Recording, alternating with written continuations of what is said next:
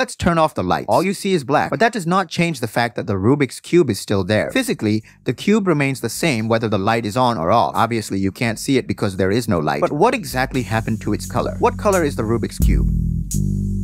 Colors are awesome. Without colors, the world would be dull. But what is a color? The colors are red, green, blue, but what are these? Colors are light. Light is part of electromagnetic radiation with a frequency between 400 terahertz to 800 terahertz. Between them for every frequency is every different color. One thing you have to believe is that the light is the same thing that comes from your router, electromagnetic radiation. The only difference is frequency. The visible light that we are able to see is a small part of the large electromagnetic spectrum, and under the part all colors. What makes red color different from green? Well, the same thing that makes light different from the radiation coming from your router. Frequency. Every different frequency makes every color different. But who assigns colors to frequencies? We will explain that soon. For now, let's understand how an object gets its color. When light from a source hits an object, three possible scenarios can happen here. The object may reflect the light, or absorb the light, or transmit the light. Reflection means light hits and reflects in another direction. Or the object could trap the light inside it by absorbing it. Or a transparent object like glass can pass the light through it. However, when reflection or absorption occurs, it isn't necessary that it will absorb the whole light. The object could reflect or absorb a part of the light. For example, if a mixed light of red and green hits an object, the object can absorb the green light and reflect the red. Or a mix of red, green, and blue light hits an object. It could absorb green and blue and reflect red. In this case, the inside of the object is green and blue, and it reflects red. So what color is the object? To answer this, we need to know how we see things. People in ancient times thought our eyes emit light to help us to see, which is known as the emission theory of vision. This theory was even believed by people like Plato and Ptolemy. It was up until the 11th century that an Arab scientist named Ibn al-Haytham explained eyes don't emit light, instead emitted light comes to the eye. So, the color of an object should be the light that comes from or reflects from it. So, if an object only reflects red color and absorbs all other colors, it will look red, even though it has every color inside it, except for red. I find this interesting. A red ball under sunlight will absorb all colors of sunlight, but reflect red, which will be the color that we will find as the only light coming into our eye. Which frequencies are absorbed or reflected depends on the object's material. A metal object like silver reflects most of the light because its atoms bounce back the light. A non-metal like wood absorbs most of the light because its atoms trap light into them. This is how they are built. I said every frequency is a different color, but who assigns these colors? You, your brain. When light with different frequencies hits your eye sends another signal to your brain. Then what? Your brain just interprets them as color. How a color will look is a decision of your brain. Does this mean color is just an illusion? Well, this is a universal truth. Let me explain it a little bit to you. Imagine there is a light bulb, a banana, and there is you. The light from the bulb will hit the banana and bound back to your eye. The light is nothing but some energy, some colorless energy. When the energy hits your eye